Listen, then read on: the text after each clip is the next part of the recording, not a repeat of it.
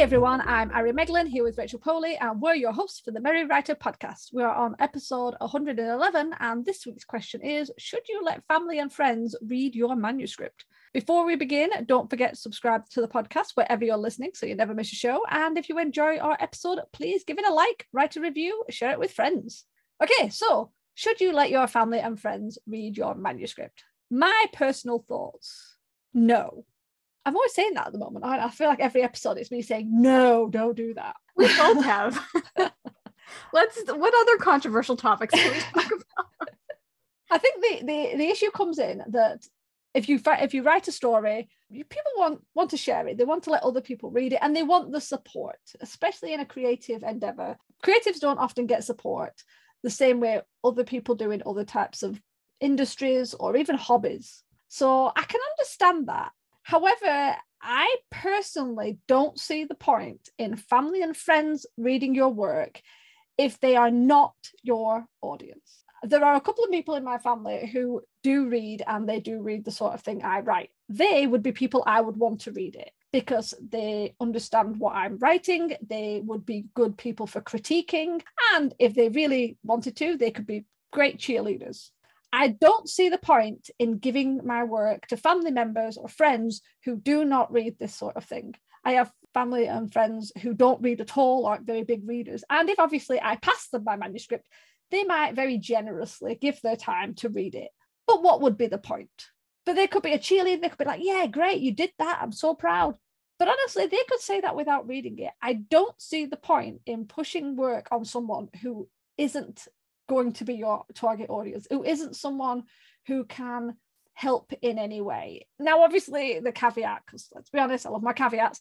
If your family member or friend is brilliant at grammar, if they're like some English teacher or something like that who's got a really good grasp of grammar and they can look at it for that, fine, that's okay. But if it's literally just because they're related to you and they're your friends, now, the other caveat of that is if they ask to read it, that's a different matter. However, I would still be unsure about that too, because I've had that with other parts of my life where I've said like, oh yes, I have a business, I have a shop, and people are like, oh great, send it me. And it's like, why? I know for a fact you're not my target buyer. There's no point in me sending you to the shop because you aren't interested, and I know you won't buy anything from the shop. And you could say, well, they could pass the link on to somebody else. Same with the book, they could talk it up to somebody else. But it's not, I don't find it that useful. So my automatic answer would be, it shouldn't automatically go to friends and family unless they really, really want to read it. They have some connection to it. So like they're your target audience, or they just enjoy reading in general, and they could, maybe if it's not exactly that sort of book, something a little bit different, they might want to, or if they can help you in any way. If it's just for cheerleading or support, they'll probably give you that anyway, just for the fact that you finished it. So yeah, it's just a waste of time, I personally think. It's probably a controversial thought, but I'm going with it. Well, you're going to hate me because I think I'm going to end up playing devil's advocate for a moment. And I have to admit, I think my overall answer would be it depends, which is kind of a stupid answer, and I apologize for not giving you guys a straight answer. But I think it depends on your family. My sister will read my work. She doesn't write mysteries like I do. She's tried it a couple of times, but like that's not her main genre. But she too is a writer. And even though she doesn't mainly write mysteries, like she still has some valuable insight onto anything pertaining to the book, plot, characters, whatever. My parents, on the other hand, they are not writers. My dad doesn't usually ask to read my stuff. Like he's just like, yay, you did a thing. And like, that's kind of it. And that's totally fine. Whereas my mom will ask to read, and every once in a while she will read it. And like, I already know that I'm not gonna necessarily get any major critique from it, but I think it's good practice. Even if you're not giving it to someone to critique, I think it's good practice to have other people read your work so you get comfortable with sharing your work. I think it's easier to like publish your story and then have strangers read it because on the one hand, you're like, well, you're a stranger. I don't really care what you think. You can't hurt my feelings because I don't know you in real life, even though, you know, those 1-star reviews can sting a little. But I think giving it out to people that you know and allowing them to read, even if it's sample chapters or something, I think that can help build your thick skin a lot. What I'm going to play devil's advocate about, though, is that you were saying that you should have people read and critique your work if they're the target audience. And I do agree with that to a certain extent. And the reason I say that is because I write cozy mysteries. What I want my book to do is, if it ever makes it to like an actual shelf in like a real bookstore, I want people to go to that section and be like, I've never read mystery before. I want to give one a try. Let me see. And I want to bring people into the genre. And I want people to say, I started reading murder mysteries because of Rachel. And this author is fabulous. And her, you know, just all that. Like, I want to be like, you want to be that author that like brings people into the genre.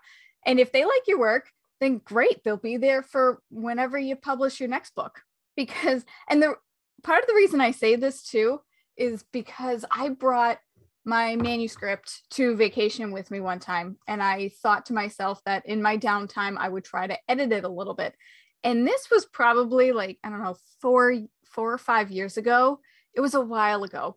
And my cousin, who is now 17, so you think minus 4 or 5 years, whatever that math is, she came into my room on vacation and saw my manuscript sitting on my bed, because I took it out with the intention of editing it. And then I was like, ew. And I just put it at the foot of my bed. And she picked it up and she was like, oh, how come you brought this? And I told her I was thinking of editing it. And she was like, oh, well, can I edit it for you? And I was just like, okay, sure. Like, have at it. And she only got through like 5 pages before she got distracted by something else. But I looked at it later on that night and she actually made some really good points within those first couple of pages. And I was like, huh, okay. And this is coming from someone who doesn't read, or at the time she didn't really read. She's been reading more now, but at the time she wasn't a huge reader. Like, she was kind of anti-books. So I think there are definitely pros and cons to having family members or close friends read it. You can build that thick skin, or you can bring somebody into the genre. Yeah, I think even if it doesn't necessarily help, I think it does help in some way. That's it. Maybe she started reading more because she got inspired by what she read. No, that would be an author named Kiara Cass. From she writes the Selection series. Oh, she found those on my shelves fairly recently, and she like whipped through the books like crazy. Oh, you're right though. I will concede a little bit. But, I don't give ground very often, but I will concede a bit. Yes, that it doesn't always have to be your target audience. If someone isn't interested in reading, or the look of having someone who wasn't interested in reading and still felt compelled to read it and give some notes, that can be quite good. I think where I stand is more that if the instant that you finish, it's like, oh, well, family and friends, definitely, rather than thinking more about it. I mean, I've seen other writers where they've said like, well, my parents have read it. I mean, my mum and dad aren't really big readers, and when they are, they read like, autobiographies, so it was totally out of their wheelhouse, and they didn't really say anything and made me feel a bit uncomfortable. And it's like, that's the sort of thing. It's like, why put yourself through that? Not with them saying good things or bad things, but just that kind of like almost indifference, because it would be the same thing if someone said, oh, would you read this sports article for me? It's like, oh, okay, whatever. Well, water polo, ooh, it's hard to feel interested about that. And depending on the sort of family and friends you have, they might not show any enthusiasm, because that can happen. It can happen. Yeah, you're absolutely right. And I do want to say, I'm not 100% disagreeing with you. I do think, like, you can obviously share it with your friends and family if you so choose. If you are going to share your book with somebody, like, for the purposes of critique and trying to, like, improve upon your story, then yeah, I agree. Family and friends aren't the one to do that unless they themselves are writers and possibly write in your genre or are part of the target audience, as Ari said. I think another thing to think about if you are giving it to family and friends who aren't either big readers or big into that genre or anything like that, what can happen, and I do know this has happened because it's happened to me, is you can end up passing it over for them to read and not hearing back and not hearing back. And then you end up feeling like a bit of a creep, constantly going, have you finished it yet? Did you like it? Have you read it yet? And they're coming up with more and more elaborate excuses as to why they haven't, or why they haven't finished it yet. And you know for a fact it's still unopened. And it does make you feel a bit crap. Personally, what I think is, if you're a writer, you need to get out and start making writer friends and reader friends. And obviously that is where social media and websites and everything can really help, because they are a really good tribe family of people who can help you, who are interested, even if it's not something that they would normally read. I have a few writer friends who write genres that wouldn't be my top ones to go to, but I am still really interested in reading their work. And vice versa, they want to read my work. I would go there first rather than go to family, just because I don't want to take up my family's time for something I know they're not going to bother about, not going to be that interested in. I don't want the fake praise. I've had it and I don't like it. That kind of, well, of course we like anything you do. No, I don't like that. It feels disingenuous.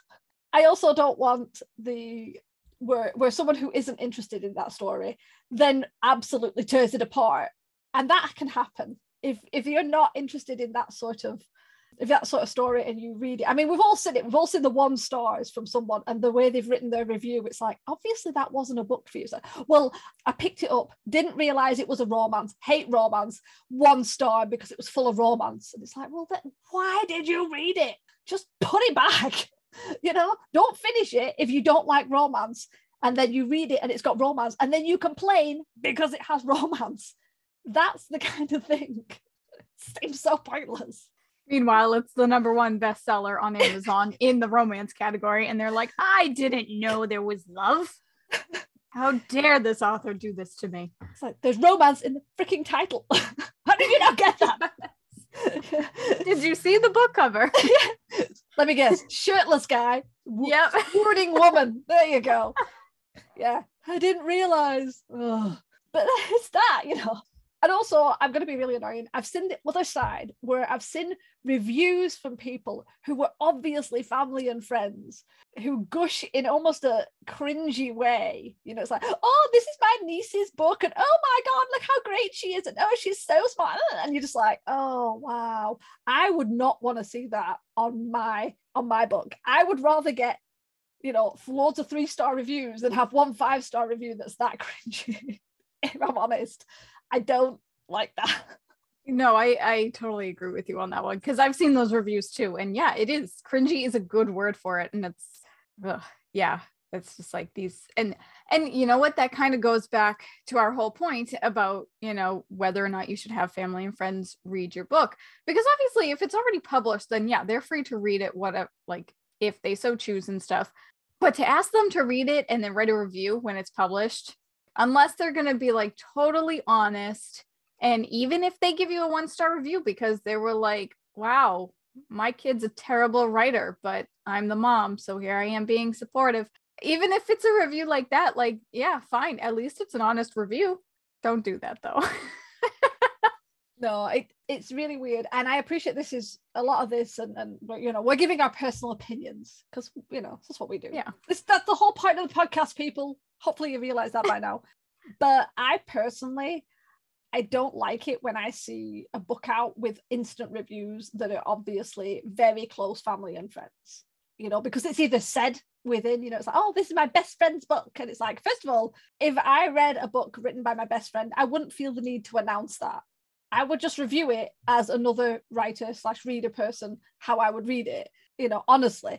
But the idea of actually putting in, oh, this is my best friend's book, this is my niece's book, this is my daughter's book, it's like, that is awful. And I will side eye a book that I see that on.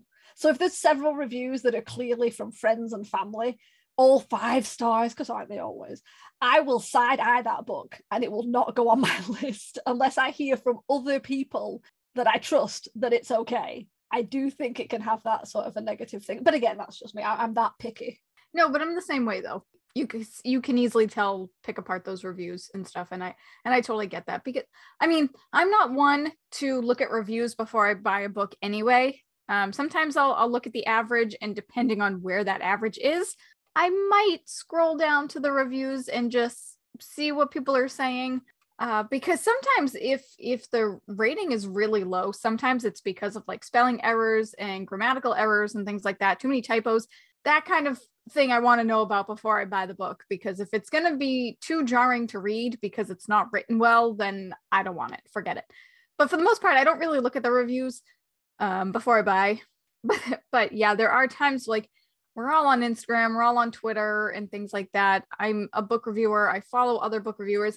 So I do see book reviews around, and I have gotten book recommendations from book bloggers that I follow, because I noticed that they rated it 4 stars or 5 stars or something.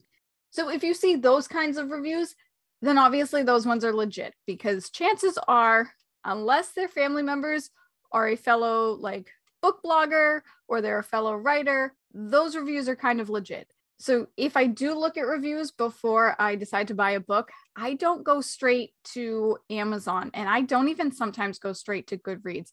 I'll try to find book reviews elsewhere, like on a book blogger's website or on their Instagram. That's a good point. I think one of the reasons some people let their family and friends read the book, not their manuscript, the completed book, is so they can get those early reviews, isn't it? Because obviously the more reviews you get, especially at the very beginning, I think it's like the first week, if you get reviews on the first week of the book coming out, that's quite a good thing. I think it boosts the algorithm for Amazon or something like that. So I can understand this, that kind of like, oh, what if nobody reviews it?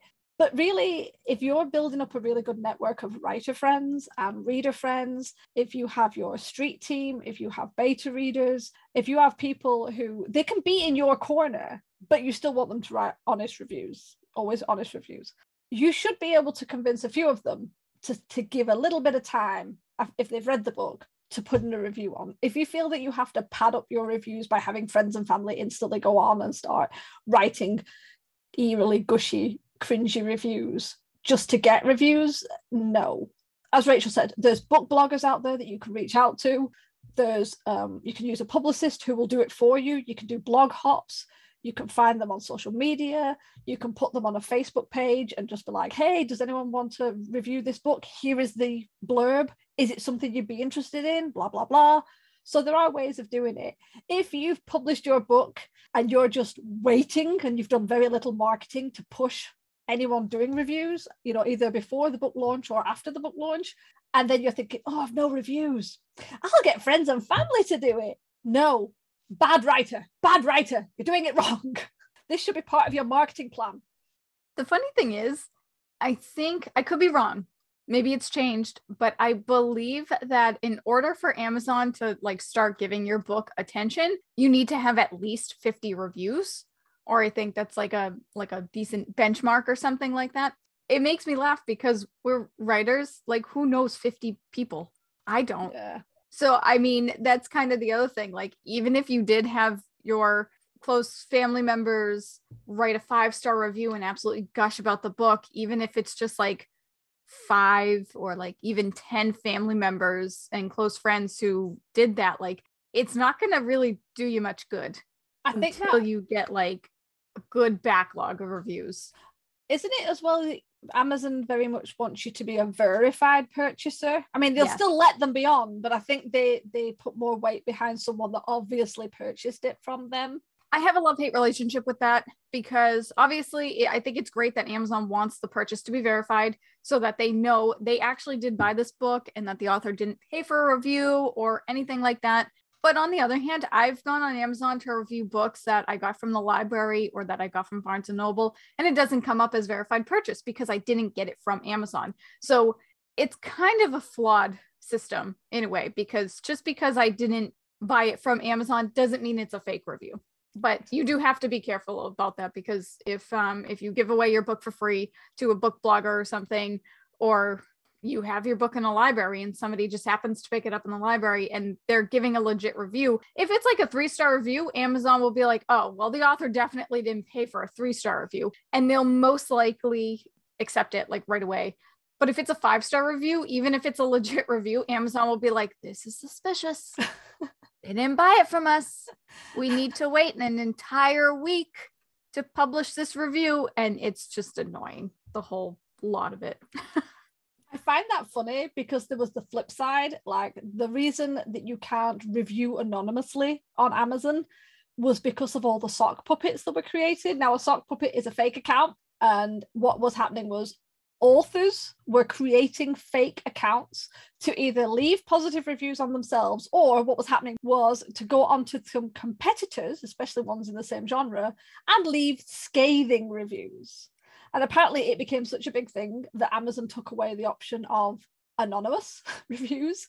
So they sat there, side-eyeing the 5-star reviews. And yet there were people sock puppeting 1-star reviews everywhere that were fake because they hadn't even read the book. They were just trying to trash that author while boosting their own. So in the end, people suck. They do stupid, horrible things. That is where I'm going with that. And I just realized the 50 thing, the 50 reviews, I'm sure that if you get 50 reviews on a book, Amazon starts showing you the, is it like the recommended? Like if you look at a book and then go down, there's like other things people like. I think that's when you get on that. If you get 50 reviews, I think. Yeah, like once you have 50 reviews, Amazon is like, oh, wow, people actually like this book, or people are noticing this book, I should say. You could have 51-star reviews, who knows? And then they'll start like actually not advertising it for you, but they will give it some attention. They will help you out just a little bit because Amazon's a real trooper. That's one word for it. Yeah. Okay, with that said, I don't think we have any other points about this. I'm sure you guys listening will have points. Throw some comments at us. We do love to read them. I don't always respond straight away. I have like clusters of going on to YouTube and everything and responding to comments. So I do apologize that as of recording this, I know there's several comments that I haven't yet responded to, but I do get to them. I'm just bad at comments, sorry. That's okay. But yes, I will get to them. I don't mind doing it. I just have to remember I do it in clusters and then I kind of fade out. I get a little overwhelmed with things and I have to come back, and then sometimes I forget. So, but I am working on that. But anyway, people, let's turn it over to you guys. Do you let friends and family read your work? And if so, why? What does it help you? What give us the benefits or the cons, even if you found out some bad things about letting friends and family read. We would love to chat about it. Put it in the comments below. If you want more of the Mirror Writer podcast, be sure to follow us on Podbean, YouTube, or wherever you listen to podcasts. We are everywhere. We're actually on places that we didn't even realize. So yeah. And for as little as $1 a month, you can join us on Patreon at patreon.com/the Mirror Writer podcast for bonus content.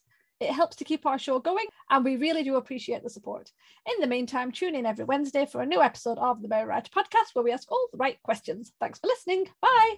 Bye. This podcast is brought to you by Shiny Objects. We are easily distracted. The music, titled Inspired, is by Kevin MacLeod, licensed under Creative Commons 4.0.